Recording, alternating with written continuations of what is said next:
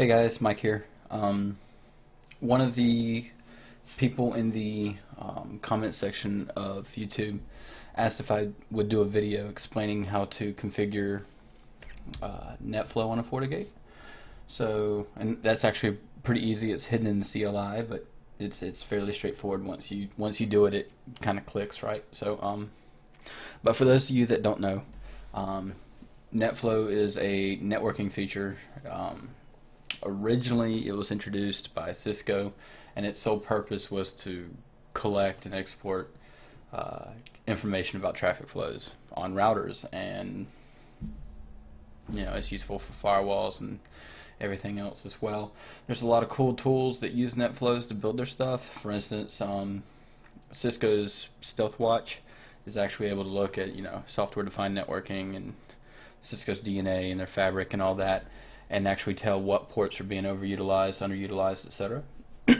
But anyways, it's available on the FortiGate. It's very usable. It'll provide you a lot of information if you have a collector that's able to actually do things the way you want it. So jump right in and we'll cover it.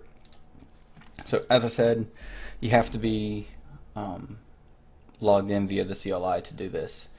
And I'm logged into my little FortiWi-Fi 61E, and to do it, you just do config system netflow, and you can do a git, and you'll see the selections that it has right here. So collector IP, that's pretty self-explanatory, right? That's the IP of the collector that's looking. The collector that you're sending it to. Collector port, that's the port that collector is listening on. The source IP, this is the IP of the FortiGate that you wish to send the Netflow from.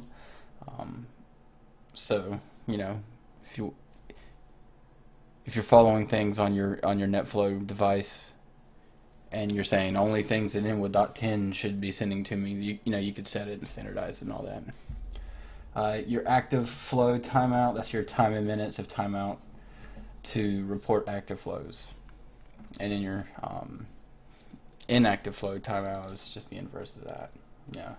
It's a time in seconds for a periodic report of finished flows. And you have your template timeout and things like that. These four you can leave as is.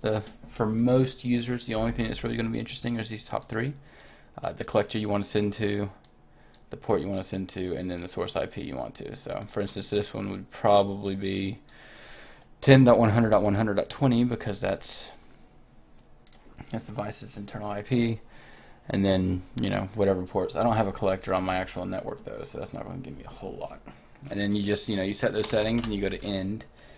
And of course, if you have a device that has multiple VDOMs, you can set netflows based on the VDOM, and that command is just config system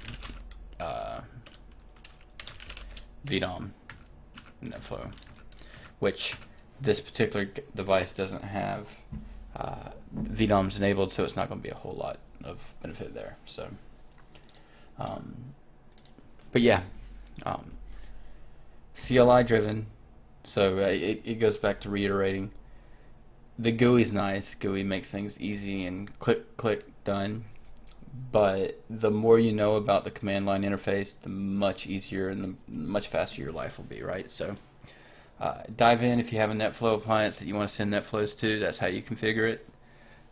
Just config system Netflow and let it ride. Play with it. See what kind of cool information you can pull from it.